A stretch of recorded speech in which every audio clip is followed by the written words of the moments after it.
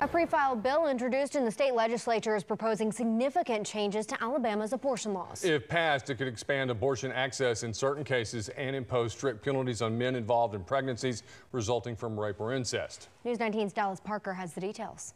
That's right. That proposed legislation would not only authorize abortions in cases where a mother's health is at risk, but also in cases of rape or incest. It also seeks to hold men accountable for pregnancies that result from such crimes, including requiring them to pay for medical costs and potentially undergo drastic measures. Here's a closer look at what this bill could mean for Alabama. Now, this state is one of a handful of states where abortion is nearly completely banned following the U.S. Supreme Court decision in 2022 that gave states control over abortion laws. Now, abortion is only allowed in this state if the mother's life is in serious danger.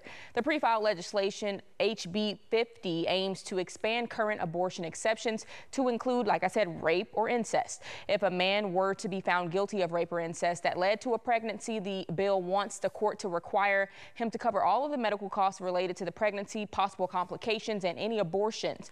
As a result, he would then have to undergo a vasectomy or castration under this proposed legislation as well. Now, this is only a proposed bill for the upcoming legislative session. Similar abortion bills have been previously proposed with no success, but we will be sure to keep you updated as to this legislation itself. Greg?